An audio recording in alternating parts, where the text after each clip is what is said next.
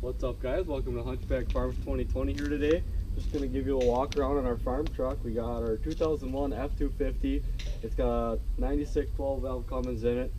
It's a little farm truck, it's a little beater. So this is like the symbol of Hunchback Farms here. So I just kind of want to give you guys a walk around of it here today.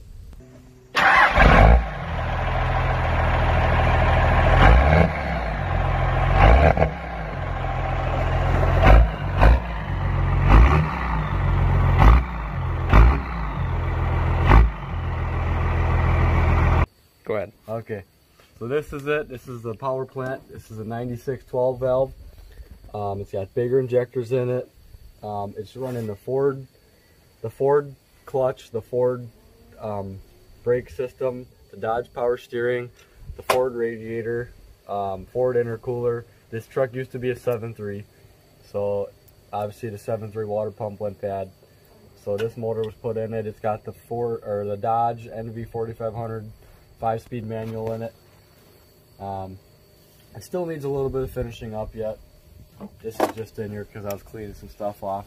It starts good, but you know, it's a really good system. As you can look at the motor mounts down there, it was done right. Just replaced the fuel filter on it. It's still got the stock turbo. The only aftermarket is the bigger injectors.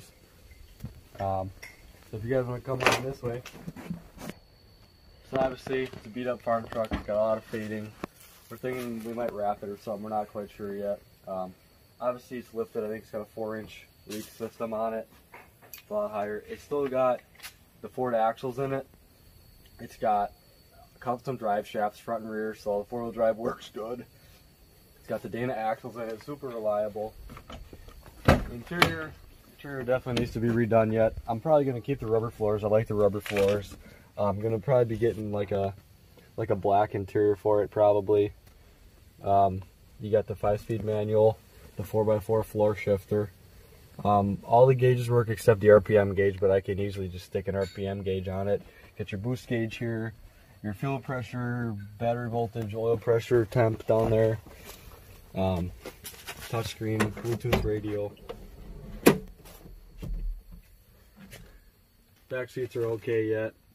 Like I said, we just want to put new interior in it just because it's kind of obviously old and worn out and stuff like that. We're in Wisconsin, so you know, rockers and cab corners are When I got the truck, it had this flatbed on it. The guy put a gooseneck just on the bare frame, and then he built the flatbed around it, so it's kind of ugly. He used to have a couple stacks in it. So we're probably gonna put either a regular truck bed on it or a better flatbed. We're not quite sure yet. Still gotta do something with the fuel filler neck. Like I said, just a project truck, you know. It'll get there.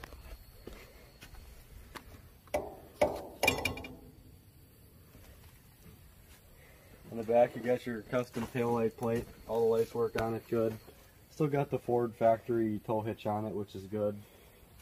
They rerouted the wiring plug-in up here though for a gooseneck, obviously, but we can splice in and we can put a new one down by the bumper.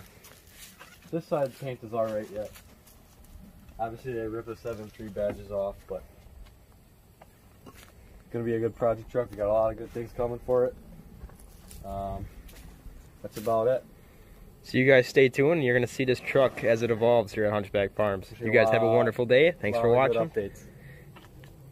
And be sure to follow us on Instagram at Hunchback Farms. Right. You guys have a wonderful day. Yep, you too.